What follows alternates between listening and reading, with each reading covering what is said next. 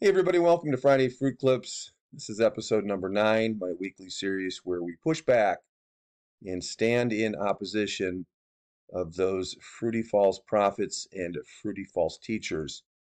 So I've got some pretty nice clips picked out for you today. So buckle up your fruity seatbelt. Here we go. All right, first up, we are going to focus on Rodney Howard-Browne. Now, this man has turned church into a circus. He doesn't teach the gospel of Jesus Christ. He teaches feelings and experience and a whole bunch of non-biblical doctrine. So I'm going to play a montage, like I said, about 2 or 3 minutes long, and then we'll comment afterwards. If the same spirit that raised Christ from the dead dwell in you, quicken your mortal body.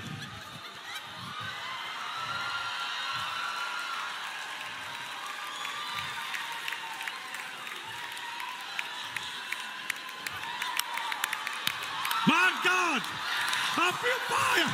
I feel fire in this place. I tell you, there's fire in this place. It's the fire of the Holy Ghost. It's the fire of the Holy Ghost. Come here. Come here. Come here. Bring him. Bring them. Come here. Put him in there. Come here. Lock him in. Are we missing anybody? Where's Pastor Daniel? Yeah, Pastor Derek. My God, lock him in here. These are the pastors of this church. This is how we do business at the river.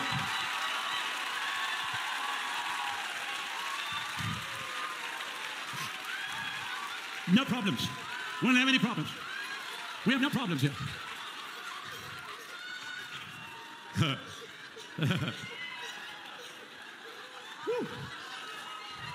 Woo. Woo. Woo. Hey, Pasipota. Hey, Shadle, Ratanabosaya. Ratanabosaya. The Lord told me to tell you all that you're stepping up to another level.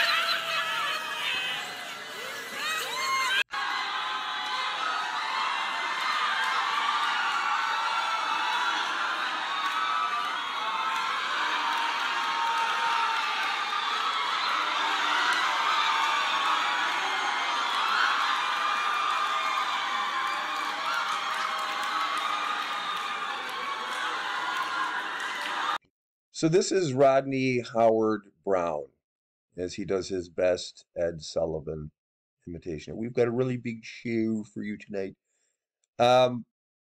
This is a typical service for Rodney Howard-Browne. In this particular clip that I'm closing this segment up with, he walked around for about 15 minutes and never spoke a word. Or if he did, I apologize, but it was very few words. And it's my opinion that he was walking around imparting the Kundalini spirit, because the way that these people are behaving is not normal. It's not of God. There is no sober-mindedness. Look at this guy. No sober-mindedness here at all. There's no order. It's all chaos and laughter and behaving foolishly.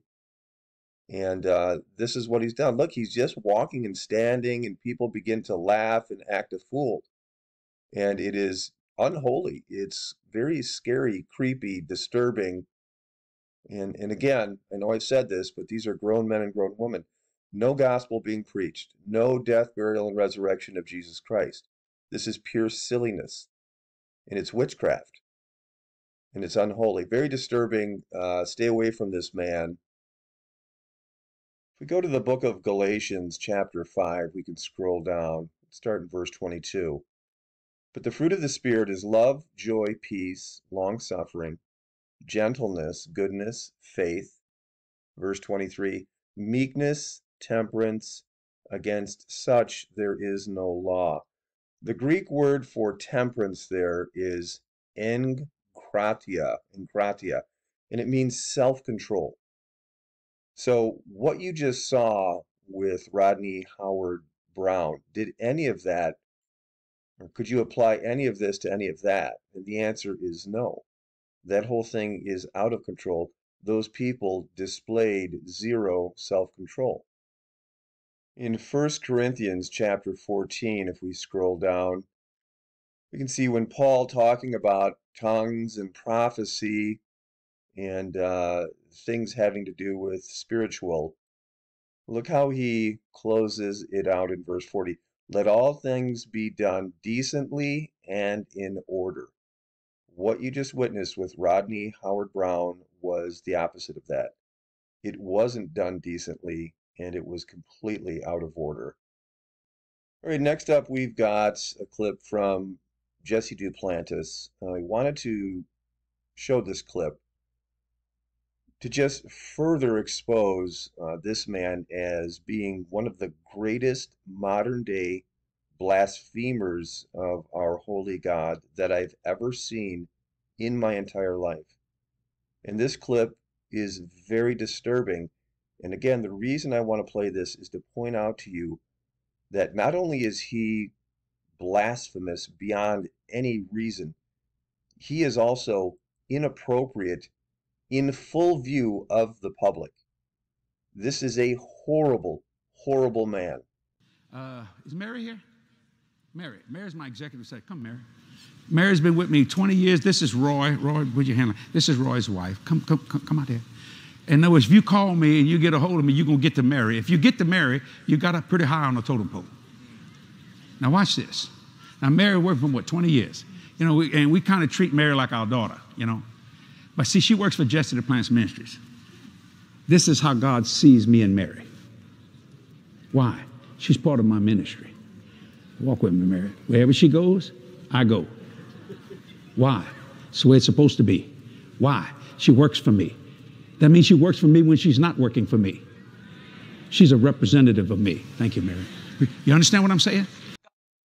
All right, so my first question is, for what purpose did he feel it necessary to call up in front of everyone another man's wife and wrap his chubby, bloated arms around, well, yes, another man's wife, while he presses his body upon her from behind? Well, what was this done for? Well, I think we know the answer. This is perversion. But even for those that might disagree with me, what did this demonstrate? How did this help anyone's faith? It's stunning. This was outrageously inappropriate.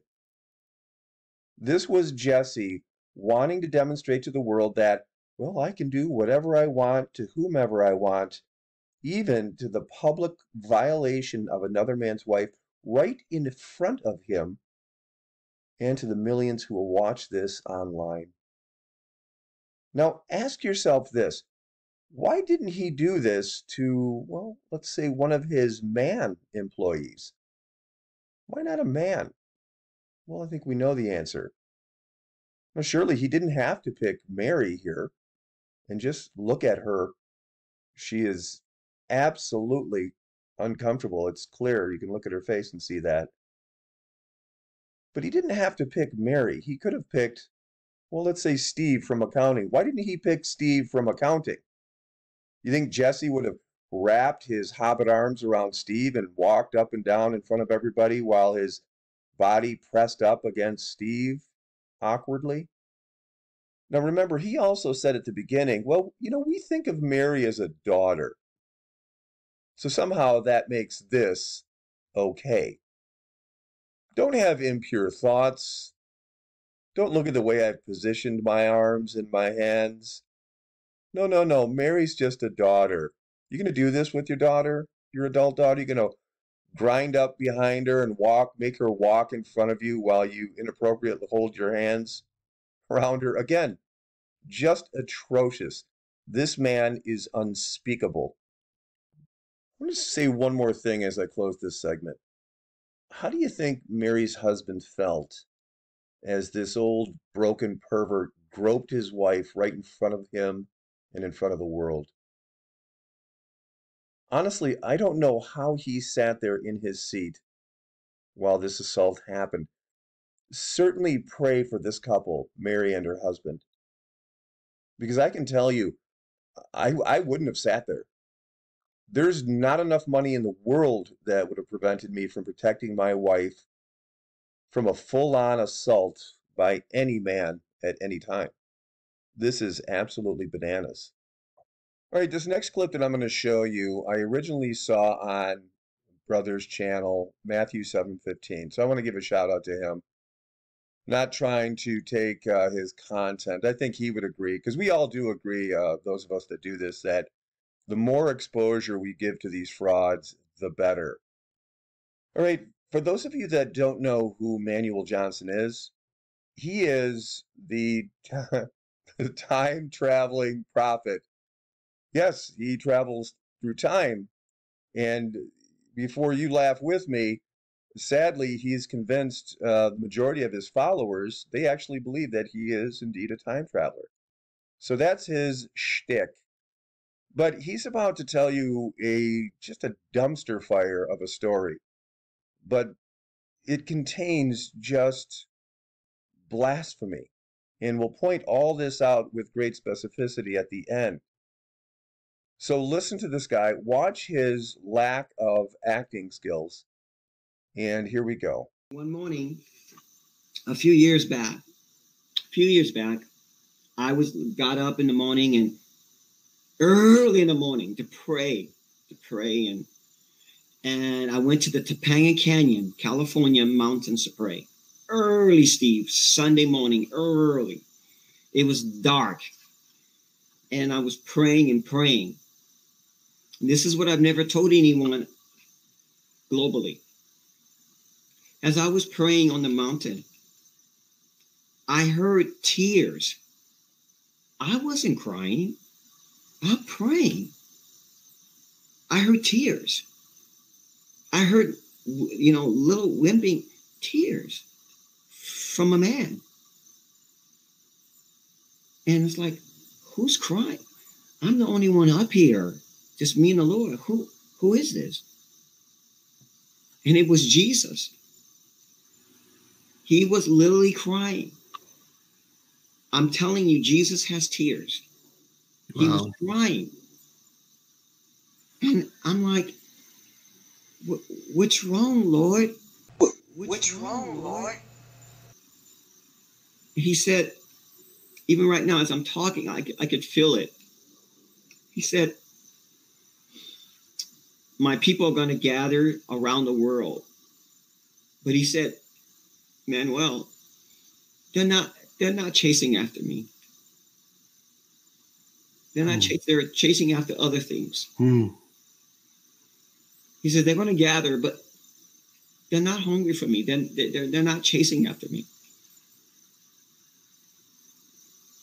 And at that moment, I didn't know what to say. I'm like, and I remember my words as I responded. I said, Lord, I love you and I want you.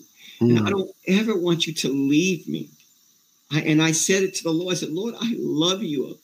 And I appreciate you. And I'm chasing after you. And right at that moment when I said this, the tears stopped. And he said, the Lord responded to him. He says, thank you. Thank you. And I realized at that moment, at all my years of walking with the Lord, that the Lord needs our love. I know there's theology out there that says, oh, the Lord doesn't need it. This is not true. All right, we're going to interrupt Captain Time Traveler here. We're in the book of Acts, chapter 17. Let's start in verse 24. God that made the world and all things therein, seeing that he is Lord of heaven and earth, dwelleth not in temples made with hands, neither is worshipped with men's hands, as though he needed anything. God does not need anything. Jesus does not need anything. So for Emmanuel to say, he called it theology, but make no mistake, he's arguing against doctrine. The Bible clearly tells us that God doesn't need anything, but Emmanuel wants to tell you, no, the Bible's wrong. Jesus needs something, and it's just blasphemy. I'm serious, saints. This is not, he didn't create us because he didn't need us. He created us because he needed us. He wanted to start a kingdom family. A family. Wow. You see, the angels are his servants. They're not his family. You and I, we're his family. And he loves us. And saints, I'm telling you, I have never ever experienced that. Where the Lord showed me how much he needed our love. And he needed my love. And that, because my heart spoke out to him, not my mind. My heart spoke out to him. The Lord was blessed. He was blessed. I could have given $1 million. It was nothing. He was blessed to see one of his creations reach out to him to say, I really love you, without a motive behind it, without, incentives and things. It was pure when I was asking. All I wanted was him. All I wanted was him, Steve. All I wanted was just to be with him. That's all I wanted. It was like an Enoch experience where you're walking with God. Well, it's just you and God. You're not putting 10,000 requests there. And Manuel, you said, I saw in your notes that you said it was it was as if it was healing to him. Yes. That was crazy. I never thought of that. Saints, Jesus hurts. Now, make sure that you stay tuned for my list here at the end, but I had to interrupt here. This man is actually saying, if you can believe what your ears heard, that it was healing. His words were healing to Jesus Christ. And if your jaw is on the desk, it's understandable.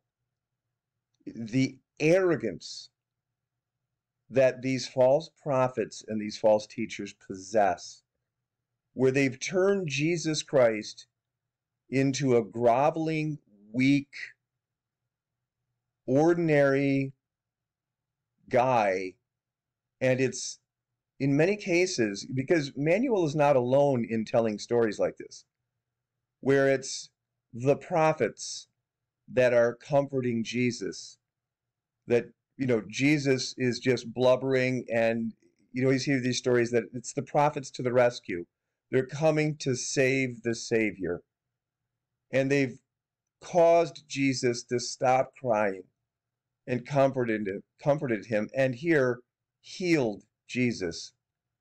Again, the arrogance and the conceitedness is just off the scale. This is blasphemy. It is all things unholy. I shudder for this man. I genuinely tremble for what he will hear on Judgment Day as he tells this absolute blasphemous story from the vain imaginations of his own heart. It is incredible to witness this in our time. And then after that time, I was going down from the mountain, just in awe of what just happened to me. And the voice comes. He says, my son, go get our bike. He said, Our bike. go get our bike, not your bike, because this is not, so it wasn't just about me. He says, go get our bike. Wow. And Steve, I just broke down. I just broke down right there at the foot of the mountain. I just broke down. Go get our bike.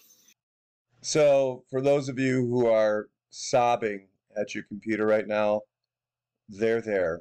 I know this is an emotional story of triumph and overcoming, sacrifice, suffering, and anguish.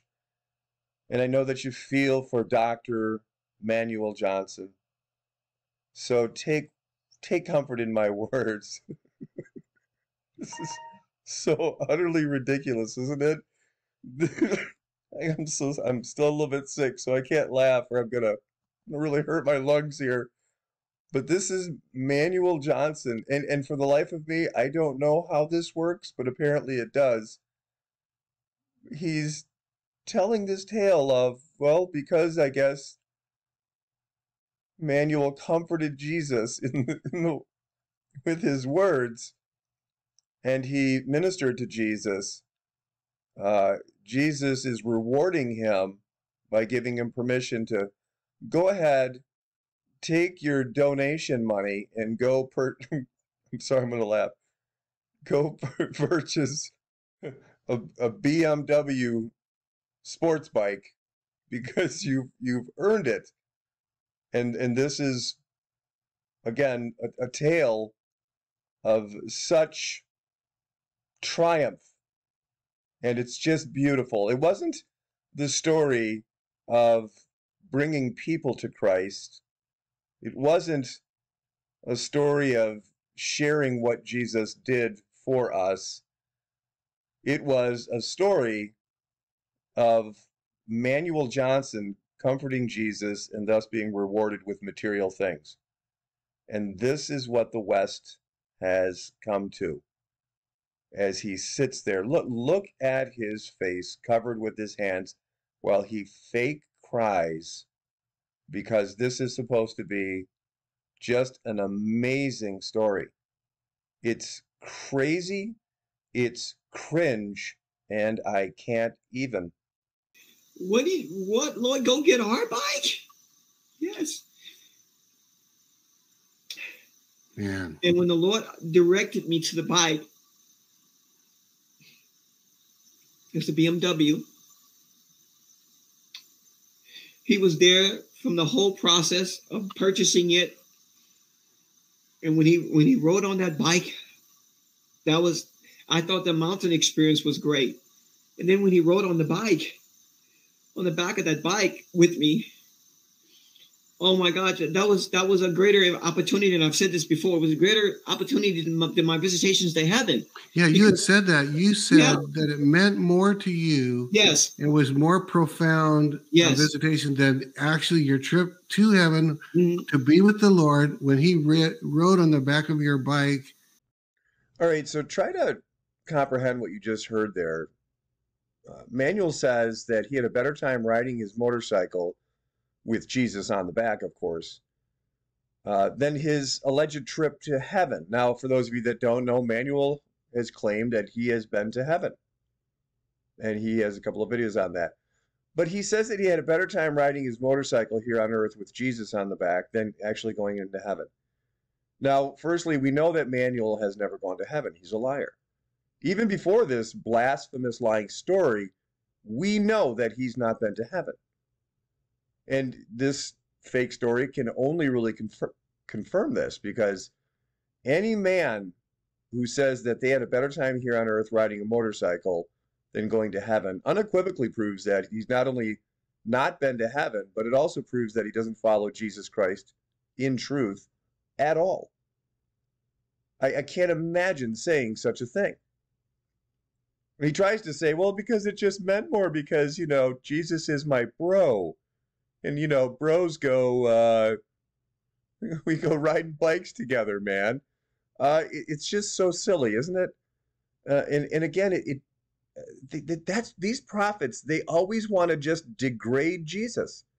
And Manuel's no different here. He again degrades Jesus to just being this average dude, you know, with an earthly desire to just hang out with the bros and ride motorcycles through the mountains. It is just so degrading. They bring Jesus down to this level of just this average guy who has earthly desires. And yeah, it's much more fun down here on earth on motorcycles than it is to go into actual heaven. It's, again, more blasphemy. And sadly, the people believe it. It's so sad. That was more wonderful to you. Because the Lord loves coming down to earth, fellowshipping with us saints. He loves it. And in Florida, a gentleman said, I have something for you. And I've only mentioned, it's not on Facebook, it's not on anything, my bike, my outfit. BMW has different models, and they're known for the Boxer. So most people would think I have a Boxer. How could this artist, this Christian artist, be under that anointing to the point to where they're describing, they painted my jacket, and they gave me the sports bike. I have a sports BMW. Wow. How could he have possibly have known that? How could he have possibly known that the day that Jesus, that when he manifested on my bike, that he was wearing white? I knew he was wearing white. I knew that he was hanging on to me, enjoying it. And we were having a great time. It's amazing. You can show that photo right now. Yeah, go back. Not that one. Oh, the bike one, right? No, that, that's right it. There. That's wow. It. That's so here it is, guy. Whoopsies. Cough got away from me there. I was laughing pretty hard. It was a real laugh, though. That's a fake laugh. It's real. That's it. So this guy gives you, this gentleman. Yes. All right, let's just stop this nonsense. I think we've all had enough of this ridiculousness. Now, as painful as that was to watch, I did take the opportunity to summarize everything that Manuel told us throughout that. Number one, he said that Jesus was crying little wimpy tears. Nothing wrong with that. Number two, that Manuel comforted Jesus. And number three, Jesus Christ thanked him. Number four, he said that Jesus Christ needs our love. Number five says that the Bible, specifically in Acts 17, that Scripture is not true. God does need stuff. Number six, Manuel's words healed Jesus. Just let that sink in. Number seven, Jesus Christ rewards Manuel and tells him, go get our bike. Notice how, because he brought Jesus into it, it just doesn't seem as bad. If people accuse, Manuel of misappropriating donations, he'll just say, hey, it was not my idea. It was Jesus's idea. You can go talk to him. See how that works? It's just ridiculous. Oh my goodness, this has been something. I'm sorry. Number 8, he says, bike ride with Jesus was better than all his so-called visitations to heaven. Number 9, note that it's Manuel in the driver's seat and Jesus is the passenger, right? Because that's an authority position. Jesus would not drive the bike. Number 10, this is just for comedy only. Neither Manuel or Jesus are wearing protective helmets or protective eyewear. Why not round it off with a silly one? And, again, oh, please, if you are following these false prophets, these false teachers, please consider what you saw here with Manuel today. Fake stories, fake tears, fake acting, fake pictures, fake tales of how Jesus wants you to have a motorcycle. It never stops. And this is not the gospel of Jesus Christ. Come back to the truth of Jesus Christ as found in our Holy Scripture and be sober-minded. All right, next up we've got Hank Kunneman, a confirmed false prophet who indeed prophesied that Donald Trump would win the 2020 presidential election. Now, I was fortunate enough to get my hands on a pretty hard-to-find video. This is from around December of 2020, about a month after the presidential elections. And so because Hank Kunneman is a confirmed false prophet, we want to remind the people that he is just that, a false prophet. We're going to listen to some clips where he falsely prophesies Donald Trump's comeback victory. So as we listen to some clips here, he's in the midst of a prophecy. So let's listen. We release the Royal Guard to shred every attempt to steal, kill, or destroy concerning this nation and its election. So you heard it. He's prophesying right now, and he says, well, he releases the Royal Guard because, you know, he has the authority to do that. But he is indeed prophesying about the election. You heard it from his own lips. So this is the subject of matter here as he is doing his prophecy. Now, Kunneman is probably, if not the most charismatic false prophet out there. And he does not ever shy away from an opportunity to prove this. Very dramatic. And as he sets the atmosphere like he always does, he's got the music playing, looking like the casino boss. He's whatever this hypnotic stuff is going on the big screen in the background. He's going to lash out here at those who called him out for being a false prophet. But just watch how dramatic he is.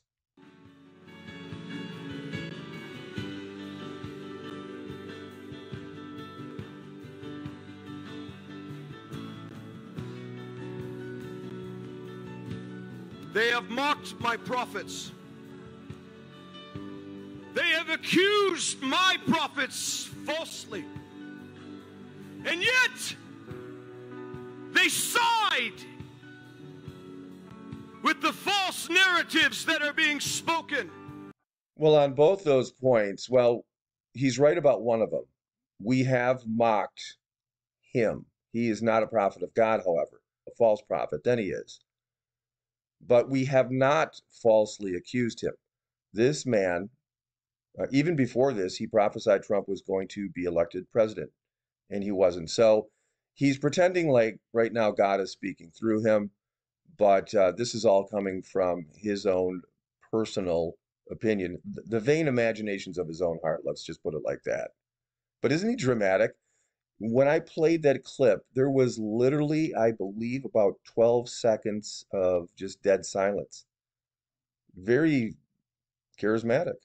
I say this because the Lord of the heavens mocks at the attempts and agenda to think that fraud shall steal my nation from my hands.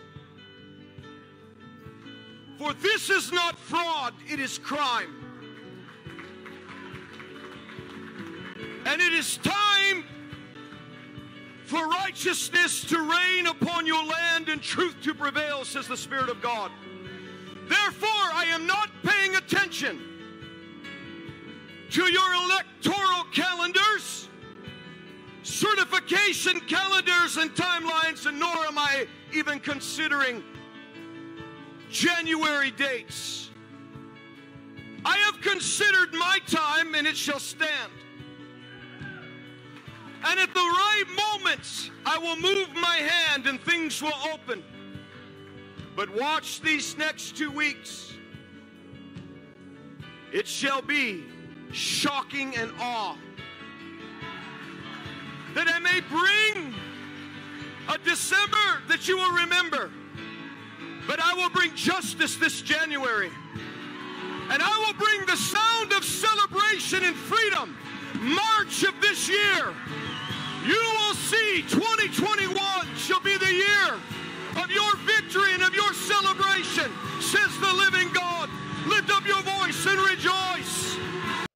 So again, there simply is no mistaking what this fraud uttered back in December of 2020. You heard it. He said this was going to be shock and awe. He said it would be a December to remember, a January of justice, and that no matter what, 2021 was going to bring victory. This man is a false prophet.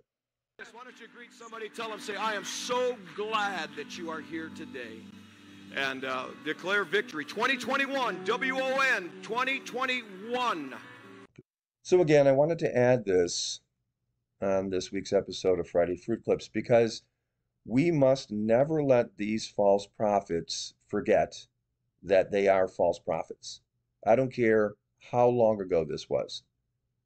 False prophets, especially like Hank Kunneman, unrepentant false prophets, need to be reminded that there are those of us out here who will hold them to the biblical standard and call them out for the liars that they are. They make their livings lying in the name of Jesus Christ, and it's atrocious.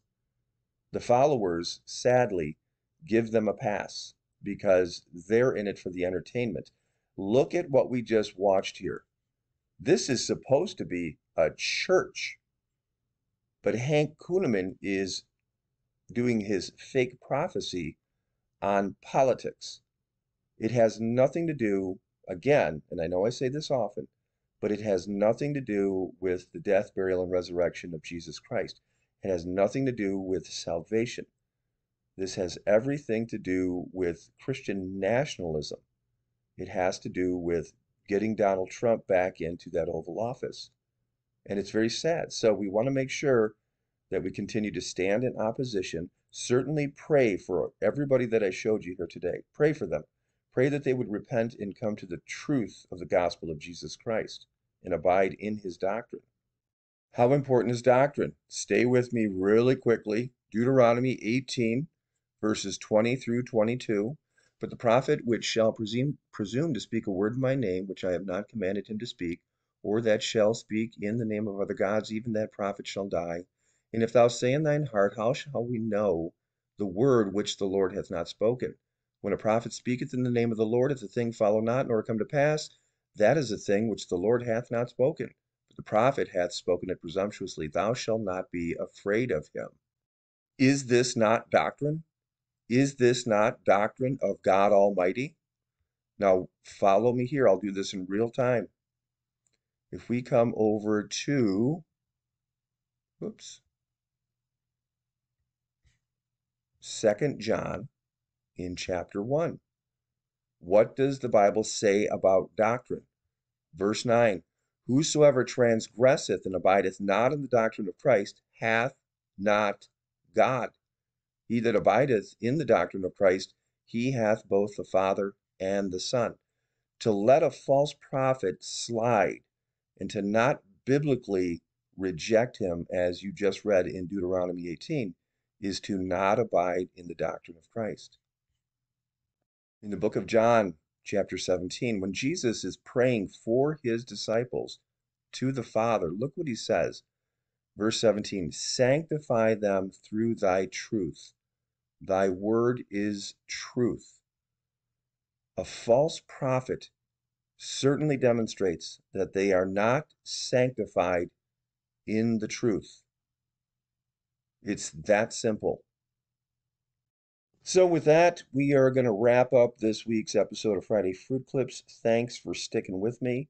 And again, pray for these false prophets. Pray for the followers to awaken out of this very strong delusion. Serve Jesus Christ in truth and sincerity, sober-mindedness, and in spirit. Until next time, God bless.